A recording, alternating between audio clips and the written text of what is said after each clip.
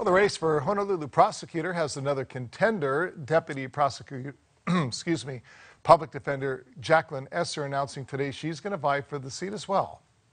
So many cases right now, just they get dismissed, or they're, victims aren't getting their day in court. They're not supported through the process, and so by focusing on those serious crimes, we can give justice, true justice to everyone. I'm a mother, I'm a lawyer, I'm a civil rights advocate, I'm a public defender, and our system's broken, and I know how to fix it, and that's why I'm running.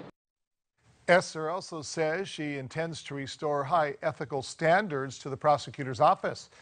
Prosecutor Keith Kaneshiro currently on paid leave after getting a letter from the federal government indicating that he's the target of a criminal investigation.